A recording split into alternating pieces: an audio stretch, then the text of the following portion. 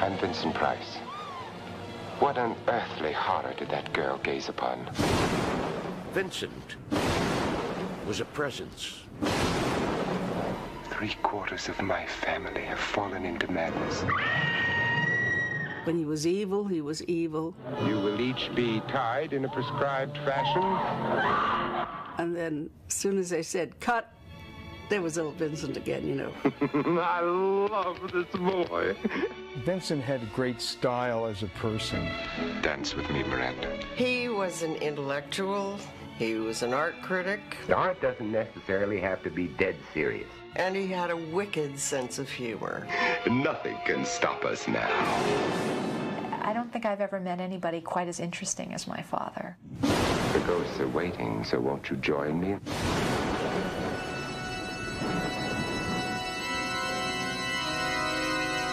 In a career spanning half a century, Vincent Price charmed audiences in period pictures and sophisticated dramas, and thrilled them in the popular horror films which made him America's most beloved master of the macabre. But off-camera, Price was the antithesis of his spooky European image. A witty, down-to-earth Midwesterner, he delighted in a wide variety of interests. Actor and art patron, Vincent Price was a modern Renaissance man. Vincent Leonard Price, Jr. was born in St. Louis, Missouri on May 27, 1911, into a prosperous, community-oriented family. His father, Vincent Price, Sr., was the president of the National Candy Company and a prominent member of the St. Louis Chamber of Commerce. Mother Marguerite was a strong-willed woman who taught at the progressive elementary school she herself had helped to establish. Like his older brother and sisters, Vincent displayed an early appreciation of music and drama, and at 4 years old made a memorable theatrical debut as a water sprite in a playlet put on by neighborhood children. But it was the fantastic villains he saw in such popular silent horror films as Der Golem and John Barrymore's Dr. Jekyll and Mr. Hyde that captured his imagination.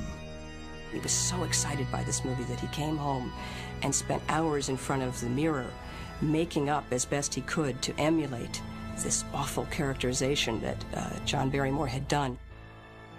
Also capturing young Vincent's imagination was a growing interest in fine art. The precocious 12-year-old began his own collection in 1923, purchasing an original Rembrandt etching for the princely sum of $37.50.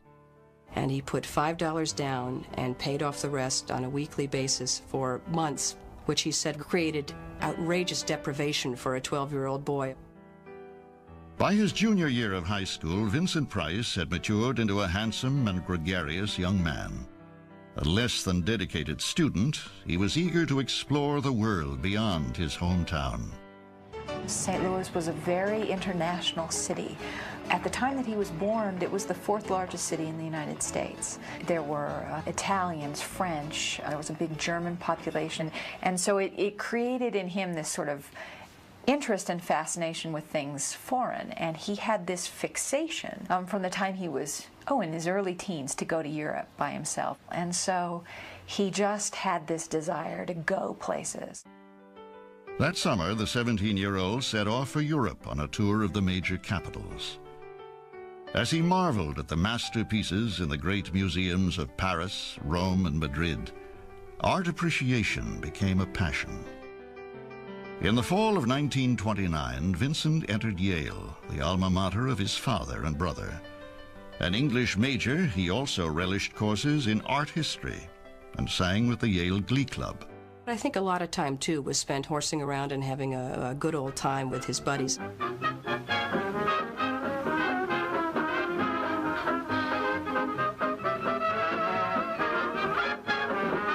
Always a ham, Price often starred in his classmates' amateur movies.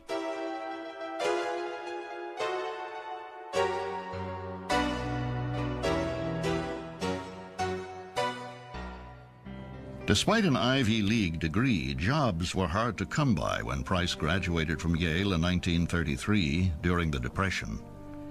He accepted a teaching position at Riverdale School on the Hudson in New York, but after a year elected to further his own studies at the prestigious Courtauld Institute in London.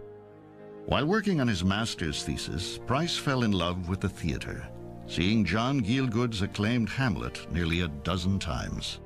That inspiration led him to pursue a secret dream.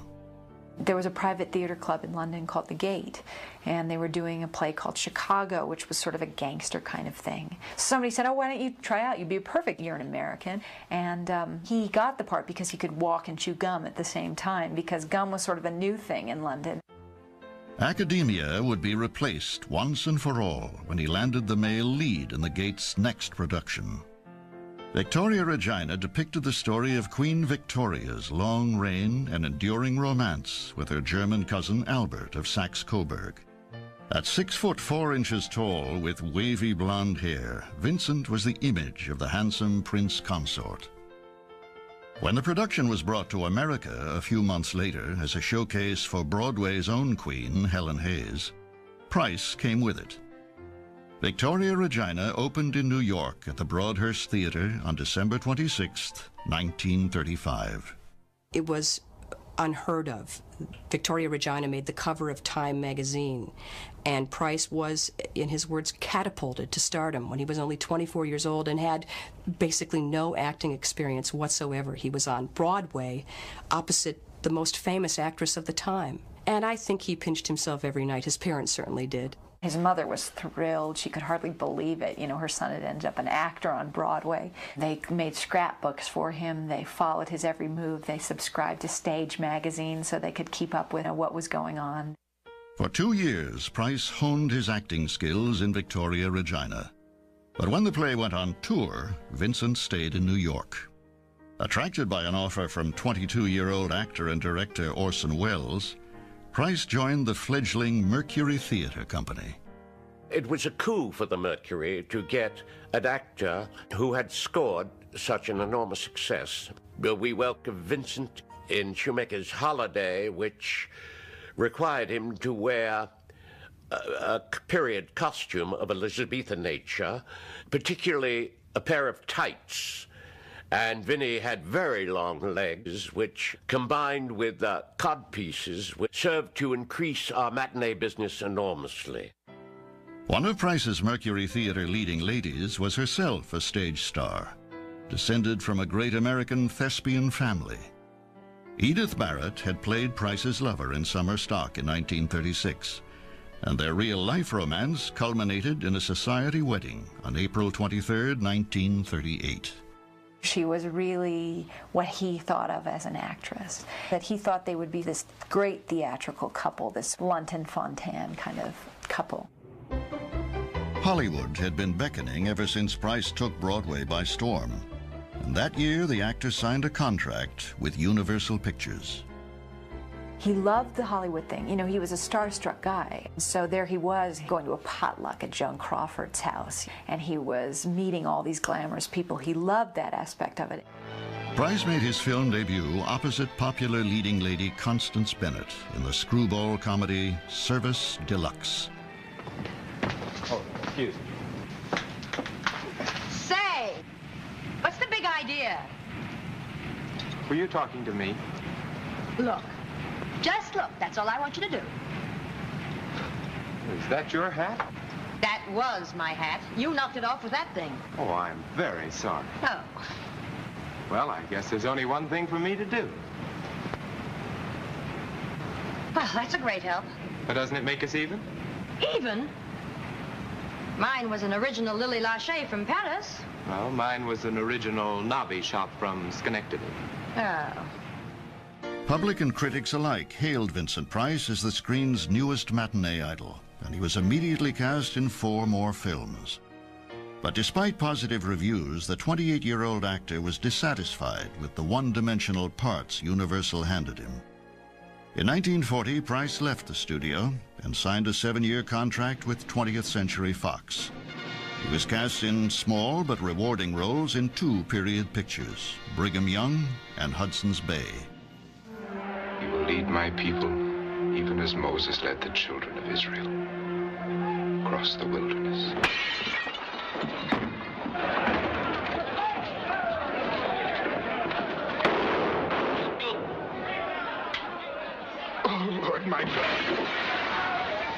However, he took the law into his own hands. He administered the sentence of death to one of my loyal subjects, and he shall be hanged for it. Very idea, going around shooting my subjects, and without my consent. The actor's personal life received a boost in August of that year when his son, Vincent Barrett Price, was born. Vincent Price adored being a parent. He doted on the boy.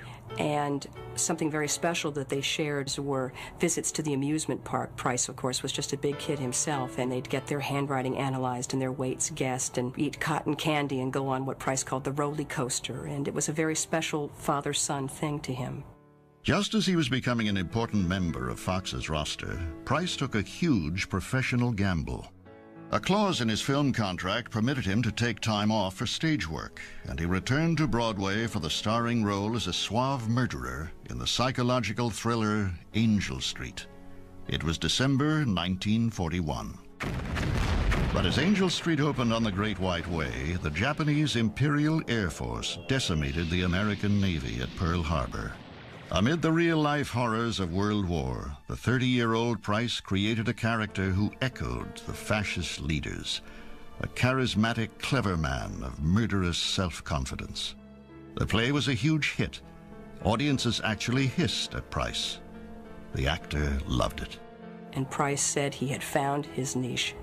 For the first time, Price understood this curious, compelling attraction of evil. He had a real affinity to get at the heart, that psychological aspect of the character and make it believable, make it appealing, make it irresistible. Price truly had found his niche as an actor. When he returned to Hollywood after a year in Angel Street, that irresistible air of wickedness would cling to him forever. I am a stranger here. I'm not like these thousands of souls. Fresh from his success on Broadway, 31-year-old Vincent Price returned to Hollywood for his first truly complex film role, the skeptical imperial prosecutor in 20th Century Fox's The Song of Bernadette.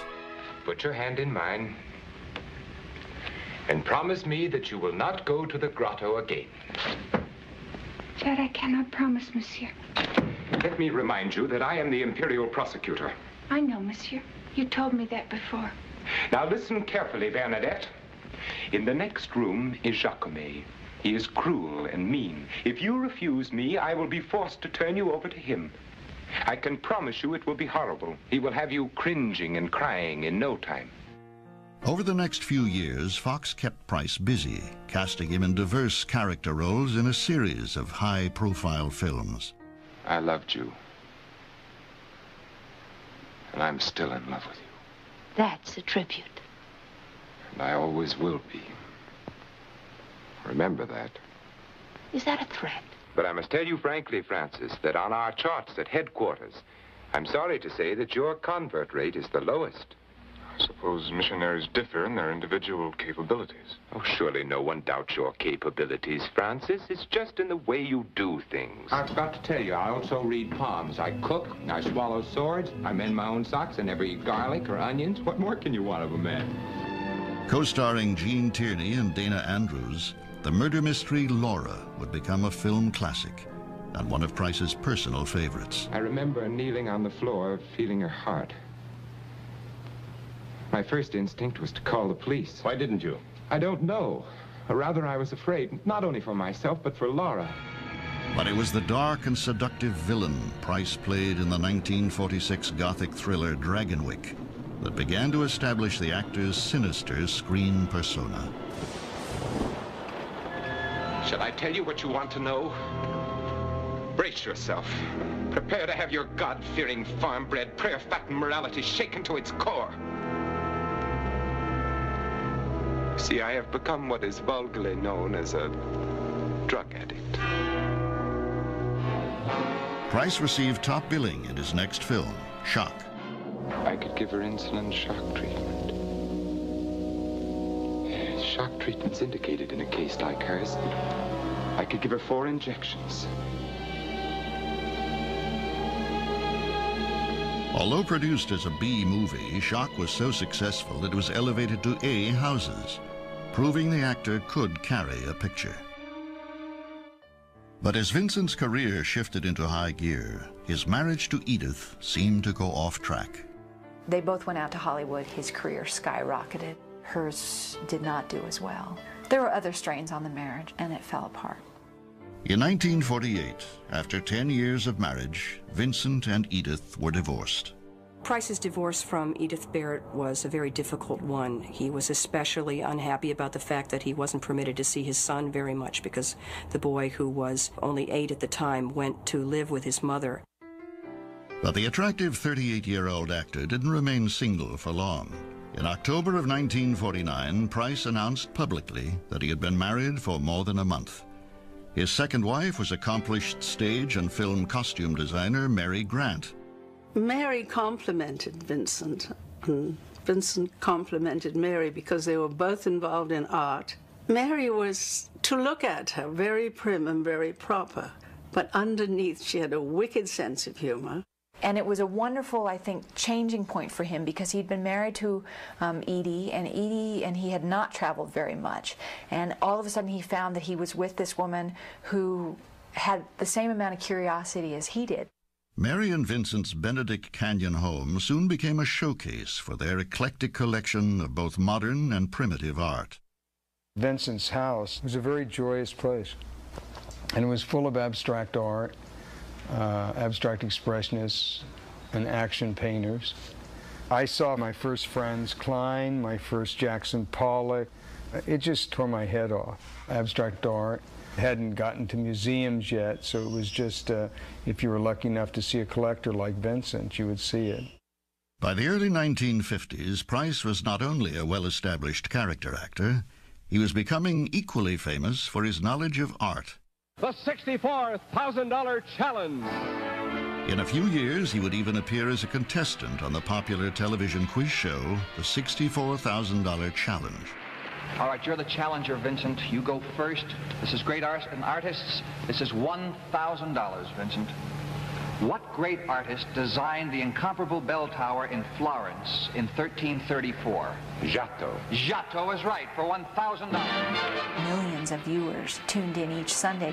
As my mom says, it was like you were a basketball star. It was like you were Michael Jordan during the NBA Finals walking down the street. My dad always felt that the best thing about that was that he would get letters from museum directors saying, since you've started doing this show, museum attendance has doubled, and he would promote the arts. Following the example of civic responsibility set by his parents, in 1951, Price accepted an invitation from the students of East Los Angeles College to lecture on the aesthetic responsibilities of the citizen. He was so impressed by the spirit of the largely Hispanic student body that he donated 90 pieces of his art collection to the college, along with the monies to support it. Price had left 20th Century Fox when his contract expired and began to take advantage of his freelance status, expanding his repertoire beyond suave, sophisticated bad guys. He showed a flair for comedy in Champagne for Caesar, a spoof on TV quiz shows which foreshadowed his own game show experience. If we take Mr. Bottomley off the show, the people who listen to our show wouldn't like the idea. If they don't like the idea, they won't listen to our show. If they don't listen to our show, our sales will drop to nothing and we will lose money. I hope I didn't upset you, my dear. Price also co-starred with the beautiful Jane Russell in 2 popular films, His Kind of Woman and The Las Vegas Story. They would become lifelong friends. What a beautiful picture. Moonlight, sagebrush, and my wife with a stranger. An old friend. Ah, the desert is giving up its secrets. Lloyd, this is Lieutenant Andrews of the Sheriff's Office. We'd seen him in all these very sophisticated parts. So that's what you expected. And instead of this, out comes this absolutely hysterical, funny man. He was sarcastic and brittle and wonderful. But it was another thriller that struck a chord with audiences. Filmed in 1953 in the new 3D process, House of Wax was a spine-tingling success, and sparked a new interest in the horror film genre. Price had a field day as a demented sculptor who dips his victims in boiling wax to create lifelike additions to his museum. Over the next 5 years, the multi-talented actor appeared in such films as the tongue-in-cheek Son of Sinbad and Cecil B. DeMille's epic The Ten Commandments. But he couldn't escape audiences' enthusiasm for the horror pictures. Will everyone in the theater hold on firmly to his seat, please? In 1958, Price co-starred in The Fly as the brother of an unlucky scientist whose experiments in matter transference mix his atoms with those of a common housefly. It would be unfair at this time to show you any more of what went on in that laboratory where a man actually dared to play God. You saw the fly? Where? It's in a web. Spider's going to get it. By the bench, in the garden. You're sure? Oh, yes.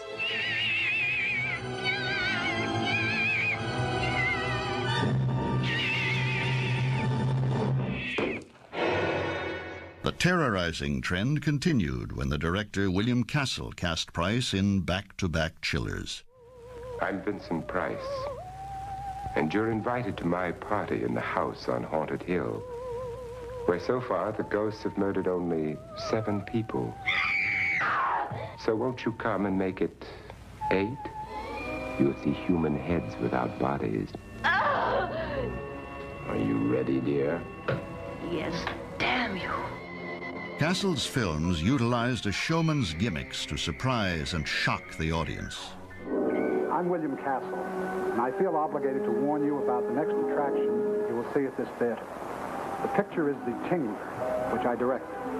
And for the first time in motion picture history, members of the audience, including you, will actually play a part in the picture. You will feel some of the physical reactions, the shocking sensations experienced by the actors on the screen.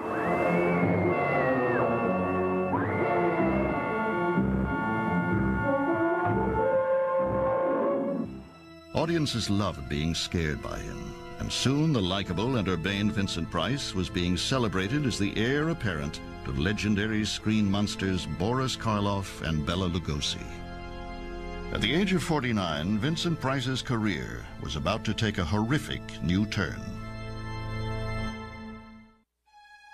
In January of 1960, Vincent Price began an association with American International Pictures, a low-budget, independent film company which specialized in drive-in date movies made to appeal directly to hip teenagers. One of AIP's most imaginative and practical filmmakers was a young director named Roger Corman. Corman wanted to dramatize the stories and poems of Edgar Allan Poe, and found in Vincent Price the perfect lead for his first adaptation, House of Usher. The history of the Ushers is a history of savage degradations. First in England and then in New England. And always in this house. He had an aura, as it were, of being a gentleman and of being highly intelligent and sensitive, which were the qualities I was looking for. You buried your own sister alive? I did. But she's dead now.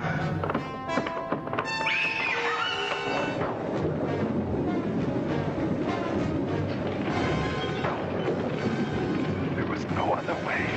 Just as Sigmund Freud, a little later in the century, was working on a scientific basis towards the concept of the unconscious, I thought Poe as an artist was doing the same thing, writing horror films from the standpoint of the unconscious mind. And I thought Vincent was able to understand that and to portray that. I'm going to torture you, Isabella. I'm going to make you suffer for your faithlessness to me. Vincent Price was the perfect embodiment of the Edgar Allan Poe anti-hero. Physically, his presence, his mellifluous voice, his fine features were just eminently suited for period costume pictures. He really, really was in his element. Do you know where you are, Bartholomew? You are about to enter hell. Despite being B-movies, House of Usher and Pit and the Pendulum were surprise hits, scoring with critics and public alike. For Price, the Poe films provided steady employment at a time when mainstream films were dominated by a new generation of method-trained actors. The business was changing. All the independent companies were coming along. The studios were falling down. And I think Vinny just decided he was going to have some more fun and do some mysteries. Anything to keep busy. But he was having a ball.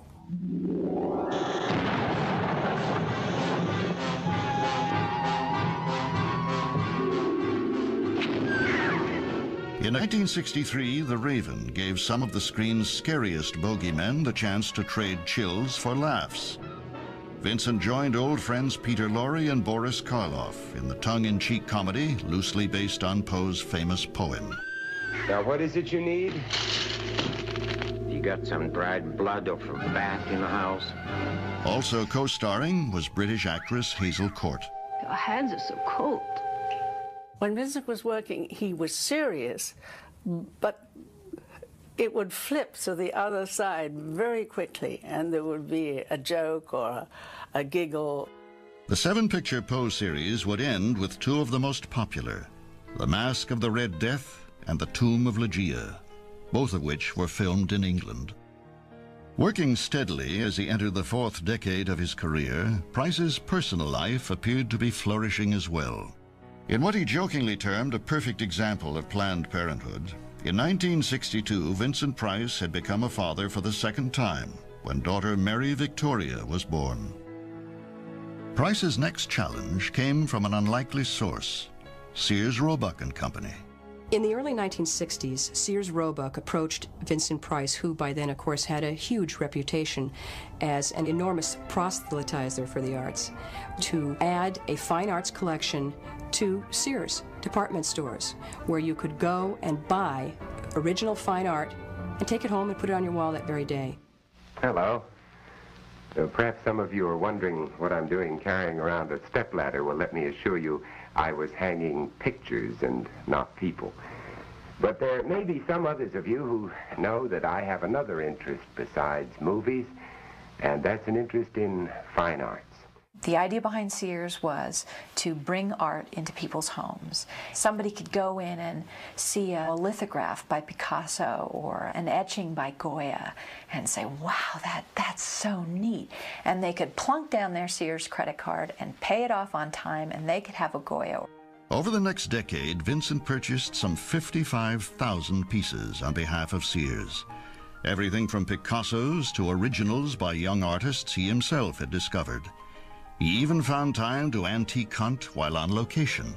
All the time he was making Mask of the Red Death, he was going to the markets, to Portobello Market, to all the galleries, and he always came back laden with things.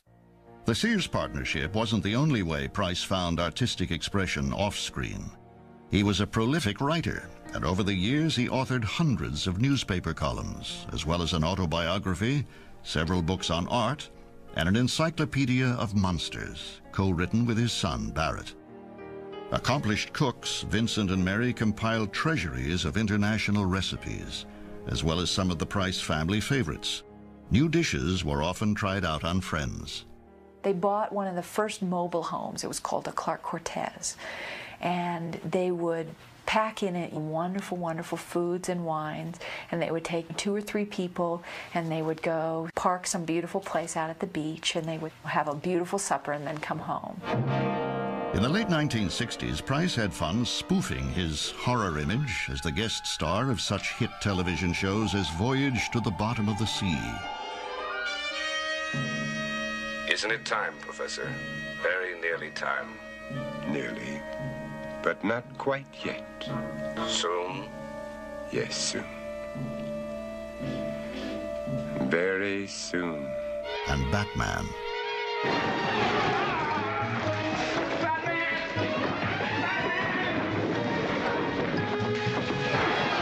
My criminal career is now extinct.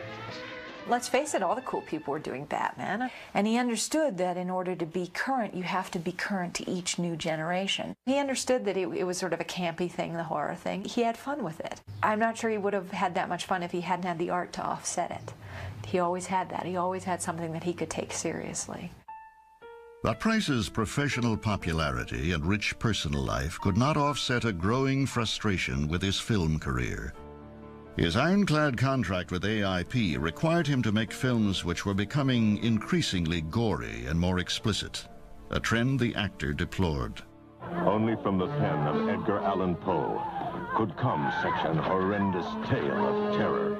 The Conqueror Worm, starring Vincent Price in the most diabolic role of his career. Men sometimes have strange motives for the things they do.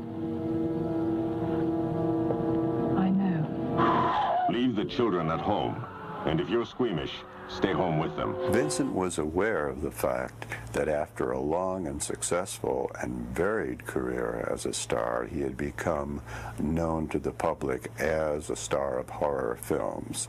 When he really got slotted into those kind of movies, he was really afraid that he wasn't doing the kind of work as an actor that he should be doing. But it was good money, and it was a certain kind of recognition. On May 27, 1971, Vincent Price turned 60. Despite his stardom, professional frustrations were adding strain to his family life and would soon lead to an enormous personal upheaval.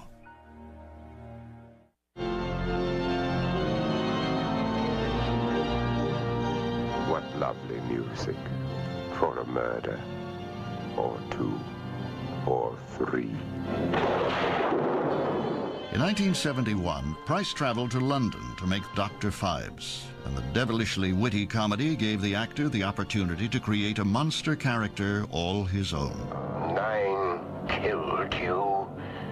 9 shall die. Your wife, no, Phibes. But you I will kill. But you can't, Doctor. I am already dead.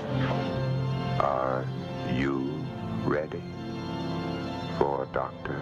Phibes? Also produced in England was Theatre of Blood, a stylish horror comedy co-starring Diana Rigg. Edward Lionheart truly believed he was the greatest actor of his time.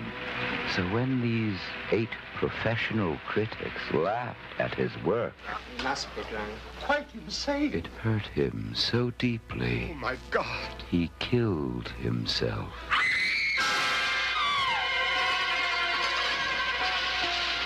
Then a strange thing began to happen. One by one, the critics themselves were murdered. Featured in the all-star cast was an Australian actress named Coral Brown. She was stylish, outspoken, and talented, and she and Vincent fell madly in love. Price's highly publicized affair meant the end of his 25-year marriage to Mary Grant. Vincent never explained the end of his marriage. It just happened, and he had fallen in love with Coral. On October 24, 1974, Vincent and Coral became man and wife and settled into a new home and a new life in Los Angeles. I loved Coral and Vincent together. It was a great tea party. They were wonderful to be with and very elegant together and riddled with wit. They knew how fortunate they were to have this partnership, and they never took each other for granted. With many of his films playing frequently on television, Vincent Price could also be seen making countless guest appearances on such popular programs as The Carol Burnett Show, The Brady Bunch, The Muppet Show, and almost 900 episodes of The Hollywood Squares. If you have a little time to kill, get... Hangman! I won't! I can't play with these interruptions. He also appeared in dozens of print ads and TV commercials, and lectured extensively on topics ranging from art history to poetry. Lecturing brought him in touch with young people. It kept him aware of what their concerns and issues were, and it also established him as a real influence on popular culture. Busy though he was, Vincent always found time for his daughter, Victoria. I always look forward to spending time with my dad because it was like a big adventure. What are we going to do today? My dad was a lifelong deep-sea fisherman. We would just go out to Malibu and we'd go for the day. He would have this sort of Greek sailor's cap, and then he would be sort of unshaven. And I loved how he looked because he looked sort of like the old man in the sea. But of all the actor's loves, theater remained one of the most passionate. Throughout the decade, he toured in regional productions of Damn Yankees, starred as Captain Hook in Peter Pan, and teamed with Coral and longtime friend Roddy McDowell in the classic farce Charlie's Aunt. After theater, we would go and have supper somewhere where you'd walk into a restaurant and he would sit down and talk with people. He was curious and interested in everybody. People could come up to him for an hour straight, and it never occurred to him to say no. He understood that it meant something to people, and he had this great generosity about it. It was the theater which had launched Vincent Price's career, and it was on stages all over the world that he delivered what many critics labeled his finest performance. Diversions and Delights was a one-man show based on the brilliant writings and tragic life of Oscar Wilde. After careful research and months of grueling preparation, Price opened in San Francisco in July of 1977. This was the performance that drew out of him an emotional range that nothing else ever did. Price toured as Oscar Wilde for the next 5 years, giving 800 performances in 300 cities, from New York to Hong Kong. The depth and subtlety that he achieved in the role were extraordinary, especially coming from an actor whose performances were often criticized and enjoyed for being over the top. By the end of the decade, fans who had grown up with Price's horror films were now paying tribute to the aging icon. In 1981, a young animator named Tim Burton asked Price to record the narration for a short film he had written. Appropriately titled Vincent, it concerned a little boy who is considerate and nice, but wants to be just like Vincent Price. Vincent is nice when his aunt comes to see him, but imagines dipping her in wax for his wax museum.